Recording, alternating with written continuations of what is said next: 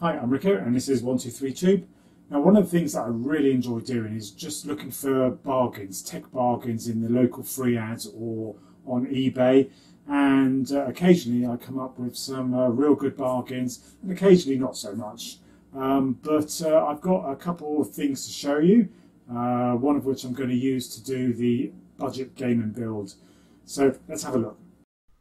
So this PC I got free of charge. It's a Core 2 Quad Q9400 with 4 gigs of RAM and no power supply. Now this is the one that I was going to concentrate on today. This is an i3 first gen. It's got 6 gigs of RAM and it's a nice, cute, small little PC.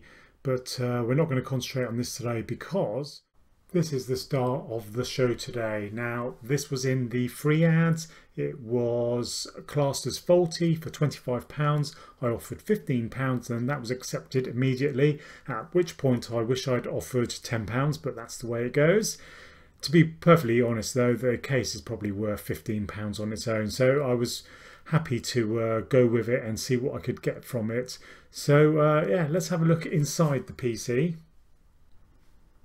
So as you can see, we've got a rather chunky power supply here. It's a 750 watt power supply. I don't think I'd push this one beyond 400 watts because it is rather generic, but it does have a 6 and an 8 pen VGA connector.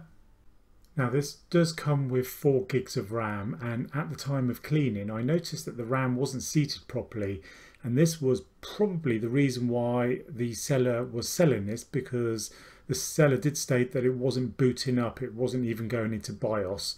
So as I said, it was a bit of a risk, but at this moment in time, once I realised it wasn't seated properly, I was pretty confident that that was the problem. So yeah, hopefully it's going to work, we'll see.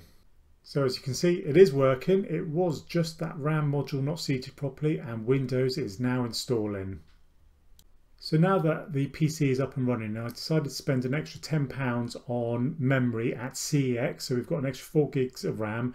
And then at AliExpress, I took a risk and ordered this GTX 750 Ti for £43.09. So hopefully this will combine into a really good mini budget gaming PC. So on to benchmarks. Now everything is running at 1080p and I'm using medium texture settings, and I have reduced 1 or 2 of the other settings to improve performance. So we're going to start off with Dirt Rally in career mode. Now it's a race against the clock, and the frame rate averaged at 94 frames per second with a maximum frame rate of 132. And this is what really surprised me, minimum frame rate of 63 frames per second. So that's a really good solid result, so I'm really happy with that.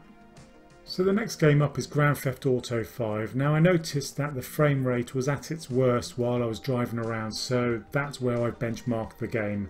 So we have a minimum of 39 frames per second, an average of 54 frames per second, and a maximum of 84. So the game is very, very playable at those settings, 1080p medium texture settings.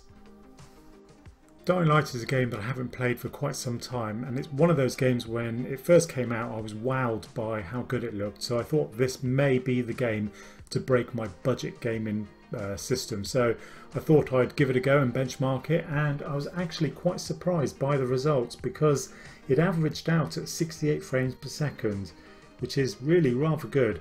So the minimums were 37, so there wasn't really any stuttering that I could actually feel while I was playing the game, and it maxed out around 100 frames per second, so really rather impressive.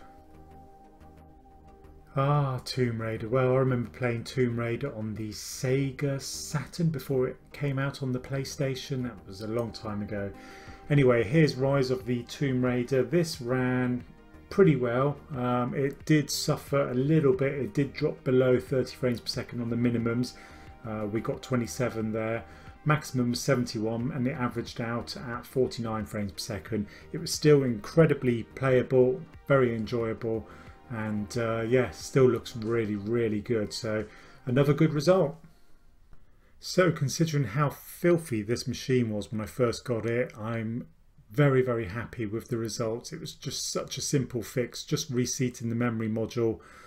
and for a total of £68, I think I've got a bargain of a gaming PC here.